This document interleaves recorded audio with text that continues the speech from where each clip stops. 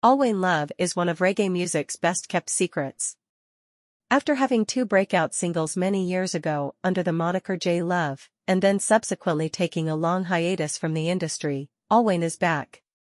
Born Jermaine Alwayne Love in St. Mary, Jamaica, he, in consultation with his new management team, opted to change his artist name from the former J Love to now Alwayne Love.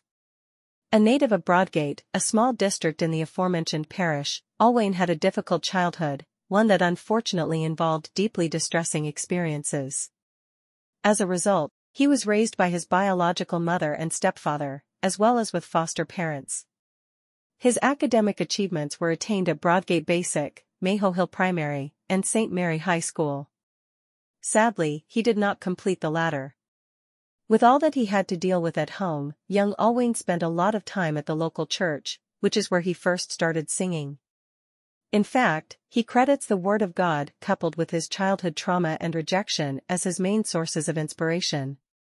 And although he is most known for performing reggae and dancehall tunes, he has made it clear that he has, and will continue to include gospel and inspirational music in his catalog. As he steps back into the music industry, Alwayne Love is coming with the very thing that has allowed him to work with Egyptian, Box Lunch Production, Tad's International, and other credible artists and labels, Good Music. His comeback tune, which will be released shortly, is a nostalgic reggae song called Africa the Motherland. Alwayne Love is now under the management of Mark Burke of T25 Records.